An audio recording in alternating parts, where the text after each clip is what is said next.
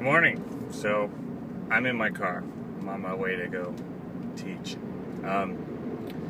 But I was just thinking, I just had this brainstorm about where I think Apple TV is going, and I just figured I'd get it down while I can, because I'd forget before I get out of my car.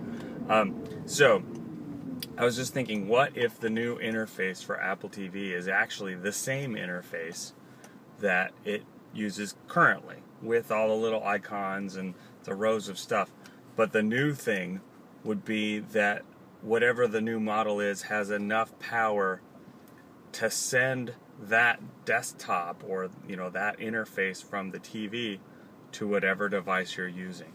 Think about if it's a two-way street. Instead of using the Apple Remote app or the remote itself, having that screen on your iPad and just tapping the icons as if you were touching the screen. I think that is probably where they're going, because just look at it. I mean, it looks like a touch interface. It's only wonky because we're having to use a remote. The level of abstraction from actually touching those things is too far removed for it to be convenient. But if you think about it, how awesome would it be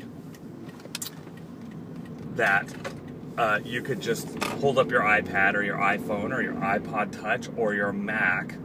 If they could have the AirPlay going both directions, they could just have an Apple TV broadcast its desktop and have you tap and touch on it just as you would like your regular iPad. I don't know. Let me know what you think. I'd be curious to hear what you think about it. All right. Hopefully that's the brainstorm of the year, and I'm on the right track. Have a good day. Happy Valentine's Day.